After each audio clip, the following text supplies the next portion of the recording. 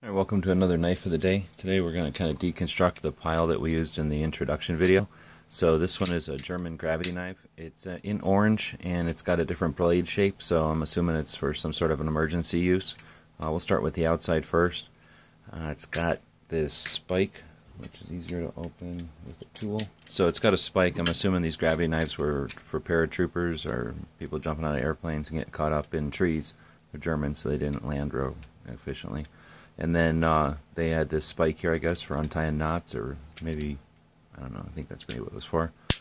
Then you've got your little window breaker, little point there, which is, I don't think that's on the other gravity knives. Again, I'm thinking this is some kind of an emergency use. The gravity knife says it's called a gravity knife because the blade is loose in there. Right now it's locked in place. But if I held it upside down when it's open, it'll just fall loose. And when it's open and locked in place, if you unlock it and let gravity suck it back in, that does the work for you. So I think the idea was to, again, if you're just hung up in a tree, this is a quick way you can use centrifugal force to kind of bring the blade out. You just push it in and it'll fall back, just kind of flipping it out and then letting go of the lock. Now it's engaged, and when you push the lock, it'll fall back into the handle. So it's a few pieces and nothing to, I think fewer things to break than maybe an out the front type of knife, and probably a little more rugged as well.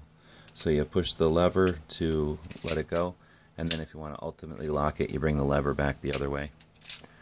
The other ones I have are all green, and they all have a more standard blade shape. This one's got serrations on it, and it's also got the hook at the end, kind of a dull point, I guess for going under gear or even clothing.